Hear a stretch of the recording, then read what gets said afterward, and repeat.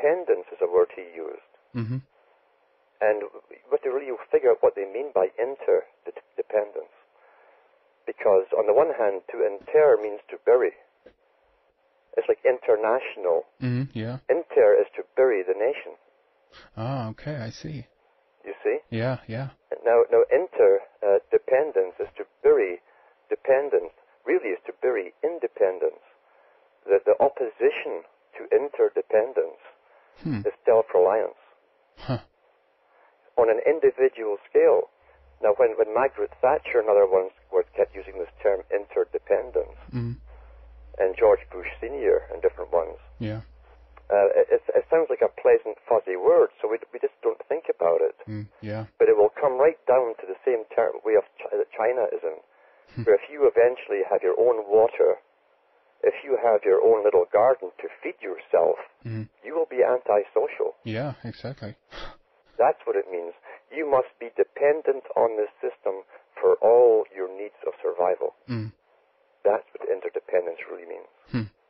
So of course this connects, with the as you said earlier, with the nations, if they are able to set up China as this strong economic force now, and basically everyone has to fall into that same model to be able to compete with China, I guess. Yes. And this connects with the WTO and even the UN also, of course. And yet, I said years ago, I was telling people, before the European Union even occurred, I said they're going to merge us all. They're doing it now. Yeah. And they kept using terms like, well, the prime minister's off to meet other prime ministers to create closer ties. That's how they always couched it, you see. Yeah. And so they use specific terminology which they never explain to the public. Closer ties are legal ties. And they're doing the same with the Americas at the moment. They've actually done it. They signed the first part of the exoteric, the open agreement, back in March of 2005. And by 2010, the Americas have to be amalgamated with a new governing parliament. Yeah, like yeah. Europe. Yeah, exactly. And Karl Marx wrote about it in the 1800s. The United Europe, the United Pacific Rim region, and the United Americas. Yeah. And he wasn't using a crystal ball. He knew what was going on there. He knew it because he was paid by the big bankers to write his Communist Manifesto. Yeah, yeah. Do you know if there are any place in the manifesto that suggests that that Mexico or the population of Mexico should basically invade the U.S.? Well, he knew the same as Jacques Attali knew, that there would be great upheavals that hadn't been seen since the Goths and Visigoths came into Rome. Yeah, yeah. In Rome's last days, there'd be upheavals with mass populations on the move. And sure enough, he was well aware that could be made to happen. And the reason he was sure of it is because these boys have archives to go to see for history, real history. We get public libraries.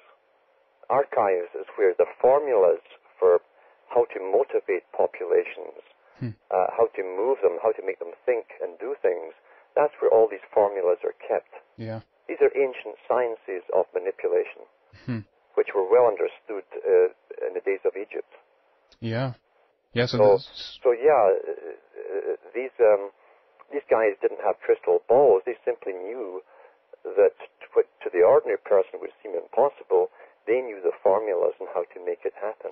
Yeah, and the easiest way to make it happen also, I guess, then is to implant it as a philosophy or political movement to actually have people, devoted to it. Yes, what we've found as well is that the big back in the 50s, there was the Reeves Commission was set up in the United States to look into the big foundations, like the Carnegie, the Ford, and the Rockefeller Foundation. Yeah.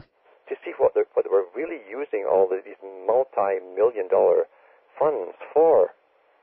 And Norman Dodds was sent from the Senate to investigate Ford Foundation, he was told by this American foundation that their job was to set up a structure so that the Soviet system could be quite quietly, happily merged with the United States system. There we go. We were working at that then. However, the same foundations, primarily the Rockefeller Foundation, is funding the migrations and the propaganda down in Mexico and beyond to get the people to move. So they're causing the influx. Yeah.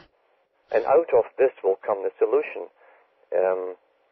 It's the old stories, thesis, the antithesis, and the synthesis. This is what they're after. Yeah. They want the synthesis.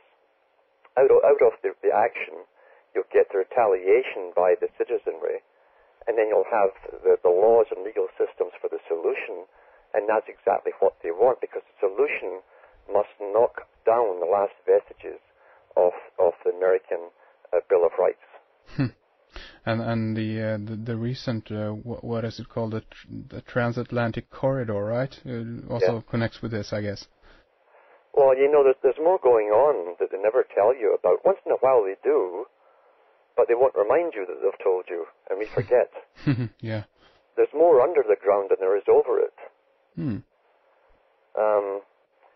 About 6 or 7 years ago, in one of the British newspapers, it came out that a big corporation with Rand involved, the Rand Corporation, had began a boring project to make a tunnel, just like a transatlantic type tunnel, a tunnel underneath the Bering Straits from Pigeon Lake in British Columbia, Canada, that would come up inside Russia.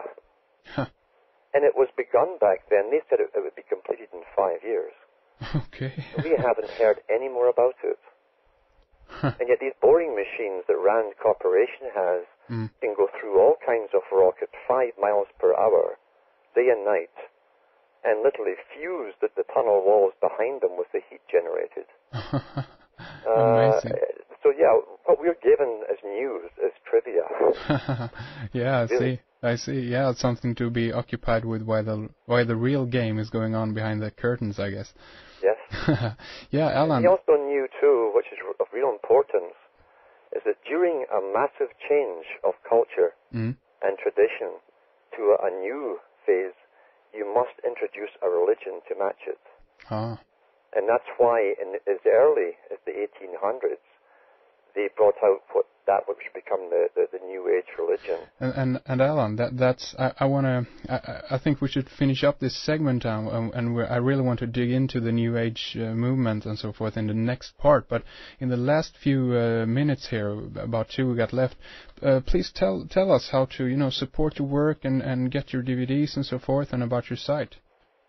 Yes, if they look up cuttingthroughthematrix.com, you can download as much as you want for free, and for those things which are on sale, they keep the site alive, they keep me alive, and I can continue churning stuff out. I've got a lot more to tell the people, and I could expand the site and possibly even get my own show on the go. Yeah. Because we're running short of time. We are the last thinking sentient generation, because the next ones will not even have the ability to think. And I'm not kidding. Okay, yeah. So support Alan's work and head on over to cuttingthroughthematrix.com. Alan and I will continue our discussion in the subscribers section, and we're working to get all things in place over at redicecreations.com. So these subscriber interviews will be available very soon. And next Thursday on Red Ice Radio we got Martin Dutré on the show for an interview on ancient Celtic New Zealand. So stay tuned for that one. And thanks to everyone out there for listening and being part of the show. And also a big thanks to Fredrik Palmgren behind the controls for making this online talk radio show a possibility. We'll talk more on Thursday. This is Henrik Palmgren. Take care and take it easy.